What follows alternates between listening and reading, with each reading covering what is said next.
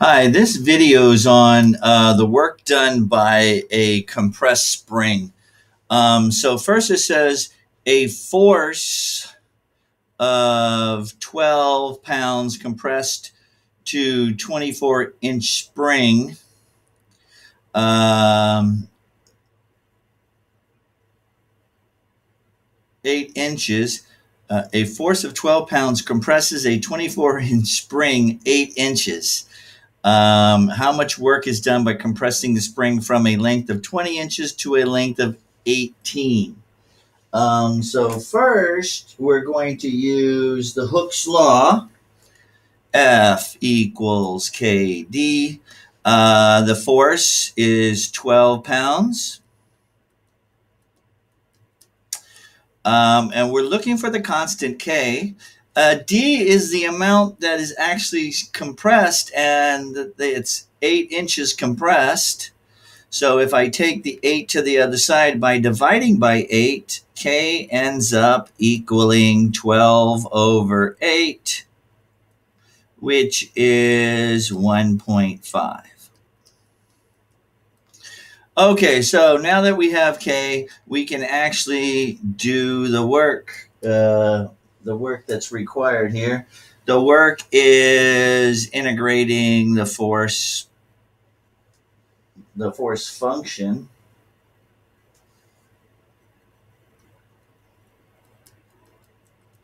with respect to x.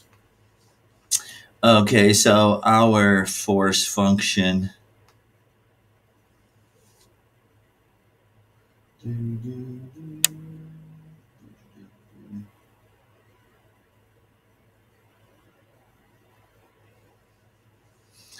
is our K times x. And the hardest part now of this problem is determining where we're going to integrate from.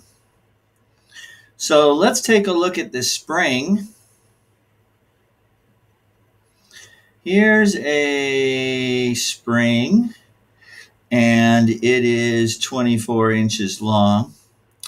It says how much work is done in compressing the spring of a length of 20 inches. So if the spring is 20 inches long,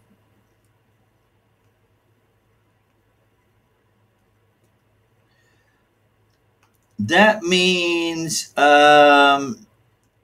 it is compressed. If the spring is actually 20 inches long, that means it's compressed to 4 inches. And then it says to a length of 18 inches. If we have a spring that is 18 inches, it's been compressed 6 inches. Do you see? Here it's been compressed 4 to make a 20-inch spring. Here it's been compressed 6. So we're going to integrate from 4 to 6. So that's all we do. 1.5 x squared integrate divided by 2. And we're going to integrate from 4 to 6. 1.5 times 6 squared over 2 minus 1.5 times 4 squared over 2.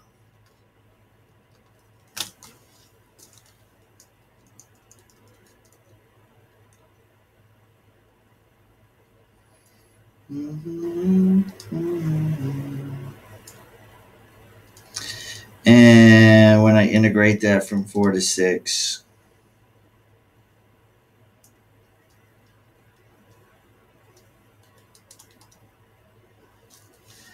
I get 15. So the answer to this problem is 15 inch-pounds force.